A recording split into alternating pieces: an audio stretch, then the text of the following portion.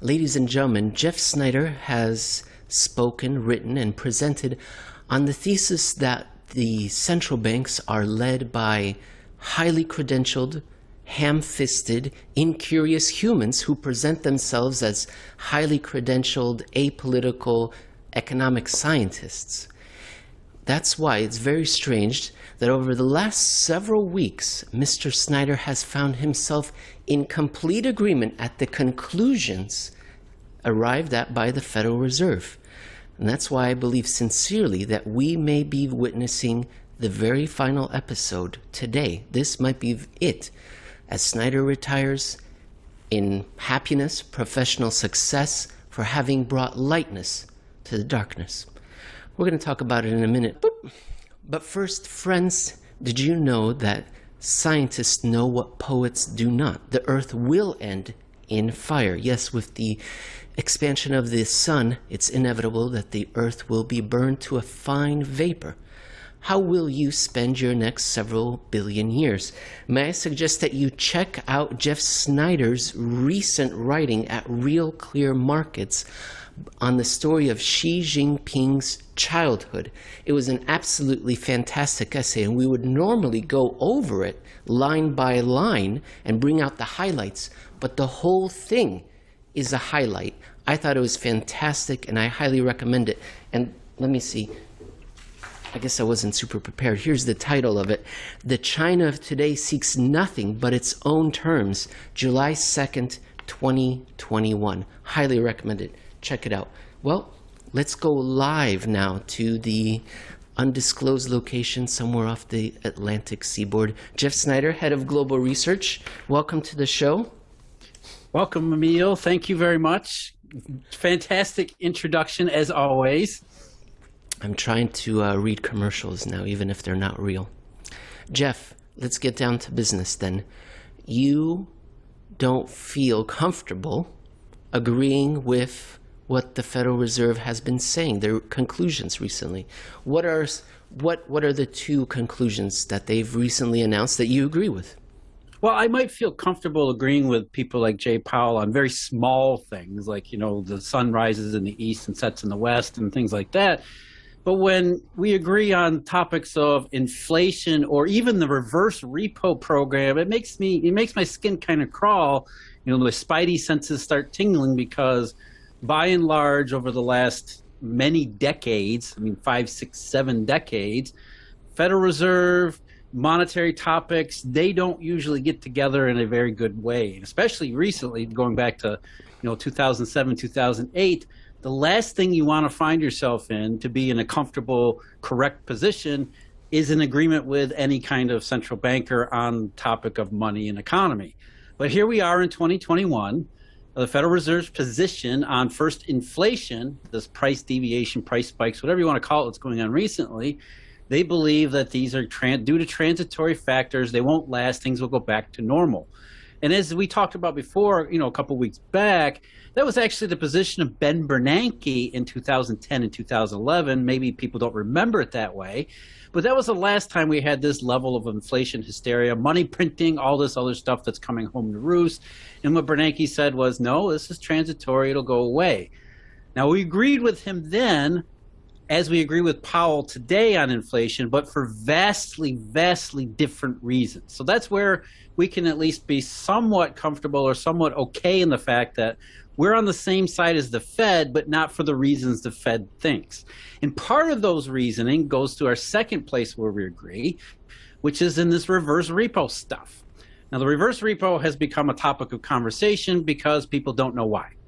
It's a big number, something big must be happening, therefore I'm going to look it up on the internet and see what some common definitions of it and try to piece together what's going on. Also because it went from 0 to 60 like that, right? It wasn't gradual. It was a sudden big number shock that showed up almost out of nowhere. And of course, whenever that happens, Federal Reserve, money, all this other, people start asking questions. What is going on here? And it's quite natural. It's quite positive. And what we have said from the very beginning is that no, first of all, the common definition, if you look up reverse repo in Investopedia, as I always say, is what you'll see is that this is a method for the Federal Reserve to soak up too much money or soak up reserves so that they can control short-term money rates. That's the textbook definition. That's the textbook use. In fact, the Federal Reserve actually used this reverse repo in 2008 during the crisis to accomplish that task, which tells you a lot about what went on in 2008, why they got it so wrong. But we're not going to go over that today because we've covered that many times before. So the idea in 2021 is super QE, TGA being drawn down as the government refunds bills and starts spending this quote-unquote stimulus. We've got a flood of money hitting the markets, reducing short-term interest rates all across the board. And here's the reverse repo working as it's supposed to, soaking up reserves, keeping money rates from going haywire and some of them going negative, although it should be pointed out some of them did go negative in the repo market. But by and large, the idea is there's too much money, reverse repo soaking up, it's all working very well. And what we said from the very beginning is no. There's another side of this. There's always another side of this when it comes to money, and that other side is collateral. And what we've said is, yes, there is a flood of reserves coming onto the system, and so that is definitely creating some demand for reverse repo usage. However, big part of it is the fact that there is a shortage of collateral, especially Treasury bills. Part of it that's being created by the federal government, the Treasury Department's refunding of bills due to the debt ceiling. They've shut down several cash management bill lines, which has subtracted collateral from the system, as well as risk aversion that takes place, which contracts the overall collateral pool and herds people into the best of the best collateral too. So you have those two things happening simultaneously, which creates the problem of collateral scarcity, which the reverse repo, when you look at it from the perspective of cash lenders, is a solution to. It's not about too much money, it's about too little collateral. You can go to the Federal Reserve reverse repo window, and it's like you're going into the repo market, except you're lending cash to the Fed, and they're giving you back securities out of their SOMA portfolio. So if you can't find a collateralized lending arrangement in the private market, if say you're a cash-rich money market fund, you can't find anybody with T-bills to do a repo trade with you, go to the Fed. Or in some instances, dealers can access the reverse repo if they're short of collateral for other means, just trying to get through the day to make it to tomorrow. So the reverse repo, when we're looking at it, the other side of it of what's coming back is collateral. Not too much money, too little collateral. That's what we've said from the very beginning. And as Emil, I know you've pointed this out, I pointed it out too, it's not coincidence that we see anti-reflation and long-term bond yields start to materialize to the day that the reverse repo usage started to skyrocket. So people were piling into reverse repo, anti-reflation, and long-term treasury yields. Those two things are the one isn't causing the other. Those are two reactions to the same thing, which is collateral scarcity. Exactly. That's right. In previous episodes, we made the point, yes, I guess it could be, and you made the point, it is too much cash and there's a greater return. So yeah, it doesn't have to be either or here. It could be both things simultaneously. But the timing of when this happened, February 24th, 25th, 26th, May 18th, coincided with bad things happening in the monetary system. Well, so we've said that. And apparently YouTube is not blocked at the Federal Reserve Computers Network, right? They apparently can go online, and Mr. J. Powell, the head of the Federal Reserve, watches this show. And when he was questioned in front of Congress, what did he say? He said, Jeff Snider is right. No. Well, no. It's between the lines, but he says, you could say there is a shortage of safe short assets. So yeah, that's why it's happening. There's a shortage of T-bills, not a lot of T-bills. Case closed. I'm going to shut down the internet now. This is the end of the episode, Jeff.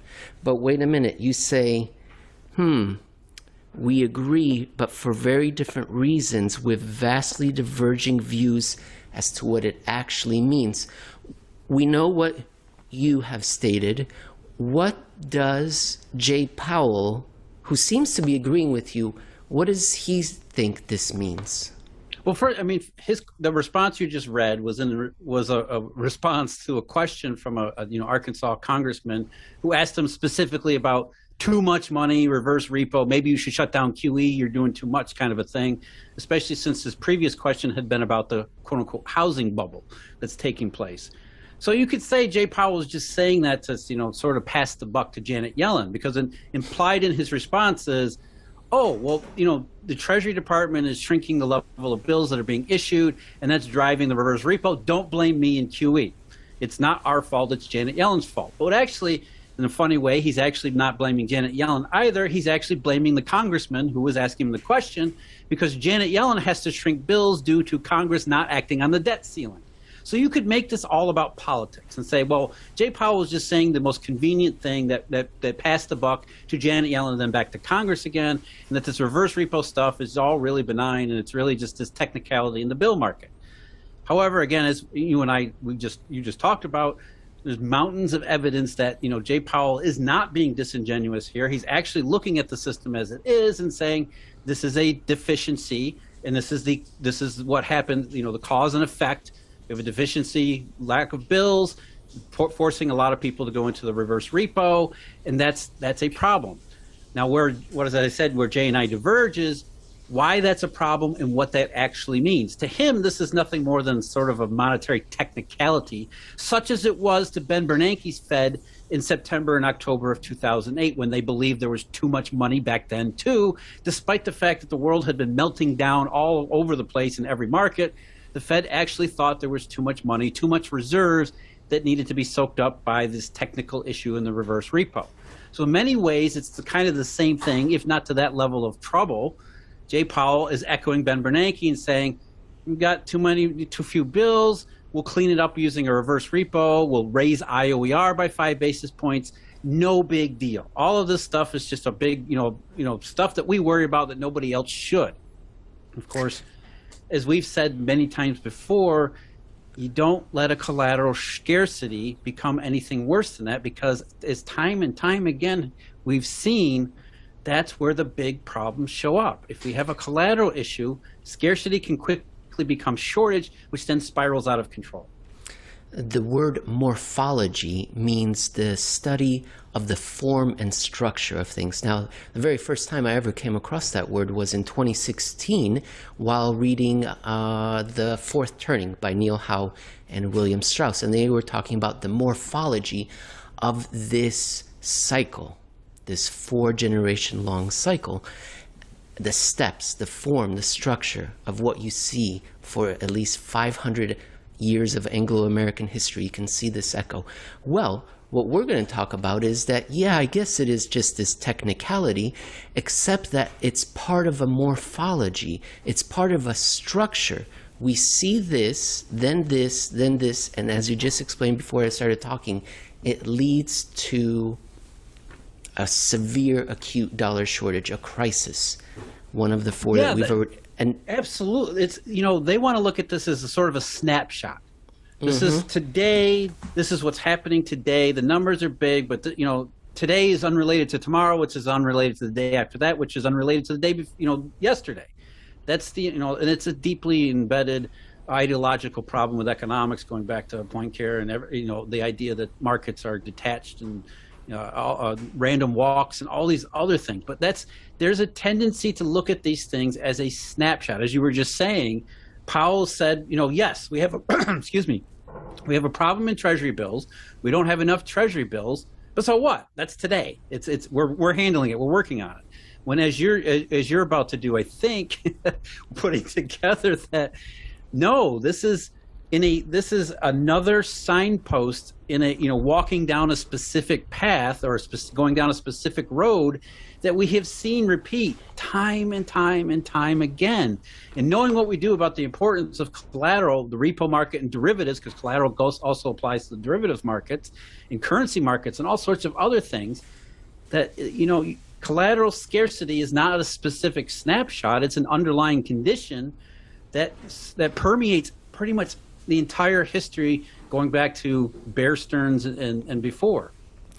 So I've pulled up a graph from 2009 through 2012, and we're going to go through a couple of these examples that show an event and then a landmine.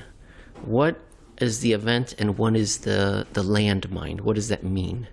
Usually there's been specific days, snapshots where we see the treasury market seemingly go haywire, where yields will fall in a single day by double-digit basis points, which is so contrary to the dominant narrative or the mainstream narrative that, hey, look, the world is recovering, things are going great, inflation is about to get high and out of control. So the last thing you would expect is a day where double-digit decreases in yields, not just in the U.S. Treasury market, but all across the world, because those two things are so hugely inconsistent, almost a buying panic in safe instruments that just doesn't make sense to the mainstream view of inflation recovery, QE, abundant reserves, too much money, all of these things, when you see essentially a scramble for liquidity. And so that day that happens, it was May 6th of 2010, which was overshadowed by the flash crash in the U.S. stock market in particular, but that was a repo event, and you could see it coming. There were warning signs beforehand, and when the liquidity got sucked out of the repo system because of this collateral problem on that particular day, May 6th, it wasn't a snapshot of technicality. It was a warning that that the problem underlying was getting worse to the point that something snapped in the system that hurted the entire global marketplace in terms of collateral into those best forms of collateral. And of course, it happened again a year later after QE2 on March 16th. Again, we had March of 2011, if you recall, was a lot like it is today, where inflation hysteria was out of control. People thought money printing, QE2, it's definitely coming home to roost. You're going to see high levels of CPI growth. All these things are happening in early 2011, and then here we have this day on March 16th, where again Treasury yields, bond yields fell by double digits, which everybody said, oh, snapshot is a technicality. It's about the Japanese tsunami and earthquake and Fukushima and all these bad things. That's all it is. And yet, a couple months later, we get what we call the landmine, which is when it's almost like a gravity or a downdraft. The bond yields don't just fall in a single day, or they don't just fall at a regular pace. They fall quickly for months, and they drop quite a distance in a short period of time, which is sort of the final warning that this dollar shortage problem, collateral problem that's driving the dollar shortage, has reached such an extent it's probably past the point of no return. So that's really what the landmine signifies, is that this accumulation of warnings, which this collateral day is one of the most stark warnings up until that. By the time you get to the landmine, that's pretty much the signal that nope, inflation's done. They never really had much of a chance to begin with, but now it's zero, and we're going back into a deflationary circumstance. August 9th, 2007, May 6th, 2010, March 16th, 2011, October 15th, 2014. That's where we're going to turn to next. Jeff, quick one though. We've talked about November 20th, 2013 indirectly when we were talking about mortgage-backed securities and the taper tantrum, and then you have a whole essay at Real Clear Markets. To this day, the world still thinks it was about QE, July 9th, 2021. Folks, check that out. Would we include November 20th, 2013 in this list of single-day events followed by disorder that would then lead to something worse? Or no? November 20th to me was about collateral, but on the mortgage side, so it's sort of more specific. And so I put that not as one of these collateral days, but as one of those warning signs. Okay. An early warning sign that, in the late 2013, again, inflation, the mainstream narrative, here was something that happened that was completely contrary to that. But I don't think it was I wouldn't put it in the same category as March 16, 2010. And certainly not as October 15th, 2014, which is probably the granddaddy of them all, because if you remember October 15th, 2014, what happened on that day, and the early morning trading, which I think we're going to talk about early morning repo next week. But anyway, in early morning trading, you had just an utter collapse in interest rates. And again, October of 2014.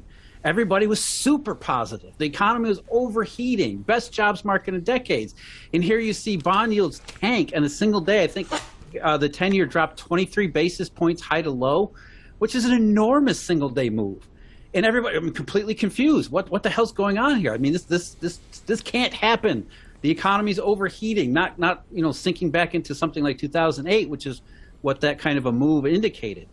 And what it was again, as we said, the collateral position becoming so untenable that it just snapped.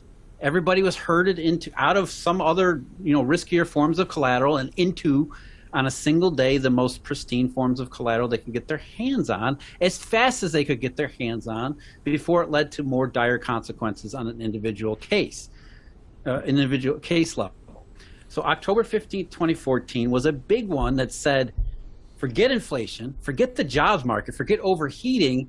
This is a severe warning in the monetary system that says deflationary pressures, particularly in the collateral side of things, are building up such to the point that they're becoming untenable. And it wasn't even 2 months later that we got the 2014 landmine, beginning in December of 2014, lasting all the way into February. It was a huge downdraft, and again, perplexing to the mainstream narrative. Why are bond yields falling? Why are inflation expectations falling when we believe everything's going correctly? It's because they missed these intricacies and details of how, first of all, what's going on in collateral, but how important that really is. Perhaps we are assuming that people know this, but each of these dates that we mention, it doesn't remain within just the monetary order. This then spills over into capital markets, into society and the real economy. So we've got a collateral shock, landmine, and soon enough the economy, the real economy, is in trouble, which is what's most important. So we just want to underline that. I think that's why most people don't know these dates, is because, they should. Everybody should. These dates should be burned into everybody's memory. And the reason they aren't is, again, because people don't understand collateral. But, the mainstream media doesn't understand this stuff either. Every story you see written about October 15, 2014 says the same thing. Oh, it was a computer trading problem in treasuries, because that's the explanation, the benign sounding explanation that authorities came up with, because it couldn't possibly be deflationary forces, right? Janet Yellen, QE, overheating, all this positivity in the economy. It couldn't possibly be what it was, because it's exactly the opposite case of what everybody was supposed to believe. And so time and time again, March 16, 2011, Japan, Fukushima, it can't possibly be deflationary. When 2 months later, we go into another crisis. All of these things happen in a very specific way. You could see them happening. You could tell they were happening as they happened. But if you're, just a regular Joe on the street, you can understand why none of this stuff has ever entered their consciousness, because it's first of all misunderstood, but then it's completely rewritten as something that it's not. People may be saying we're picking on Ben Bernanke and Janet Yellen, but no, they deserve opportunity. They deserve it. They've earned that. We're not going to leave Jay Powell out of it, because Jay Powell came into power February 2018 with the wind at his back of globally synchronized growth. Janet Yellen handed him a booming economy with inflation rising. I don't remember, but unemployment was low, stocks were high. Inflation was ready. It was all right there. We were on the cusp. May 29th, 2018. And again, what was May 29th? Same thing. Same exact thing. You had early morning trading, safe bond, sovereign debt markets, Germany, U.S., JGBs, especially in the U.S. and German markets. Interest rates fall significantly, and the media fills up with stories about the Italian finance minister or something going on over in Italy. Some ridiculous thing that had absolutely nothing to do with it. And really, I think we talked about in the last episode, Emil, early 2018. Before Jay Powell ever steps into his office as chairman of the Federal Reserve, there was warning signs that things were going bad back then. So we have the same pattern repeat.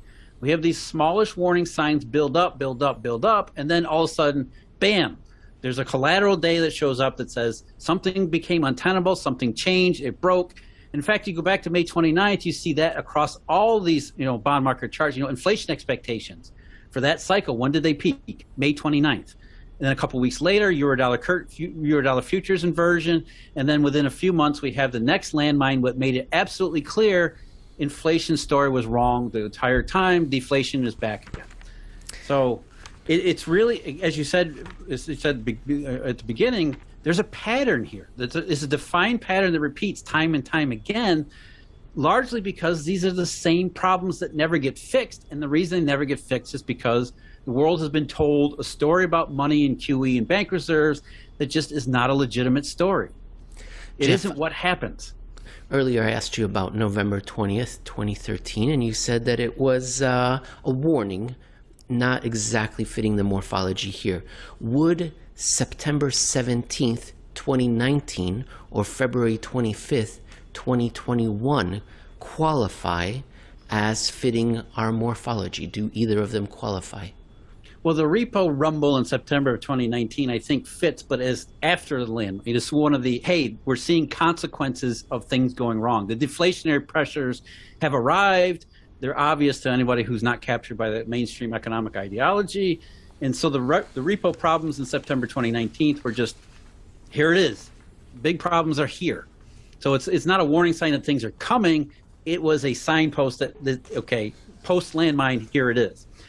Now, when we look at February 24th, 25th of 2021, which Fedwire, bad Treasury auction, actually a blowout in interest rates, so it wasn't a collateral thing. It was a lack of dealer capacities to participate in the 7-year bond auction that was offered that day because they were shut down by Fedwire and started, in the back rooms trying to clear up all those transactions that clogged the system for a couple hours there. That was simply a warning. It was one of those things that, okay, this, abundant reserves, huge QEs, and yet we still have the same problems when dealers step back, markets get illiquid real fast.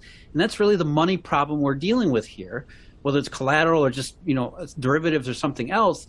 When the dealer system, which is what creates the money in this Eurodollar system, when dealers step back, as we did in September of 2019, and in a narrow case in February of 2021, bad things happen, and it doesn't matter what the Federal Reserve has done or is doing.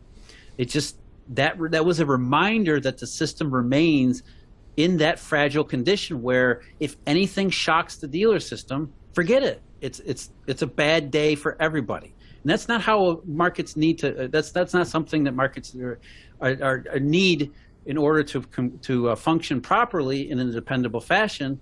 Markets need to be not worrying about liquidity.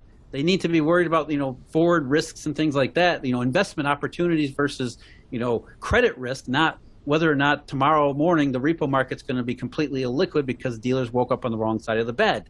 That's the last thing you want to be focused on, and it's a deflationary reminder that the system is that fragile.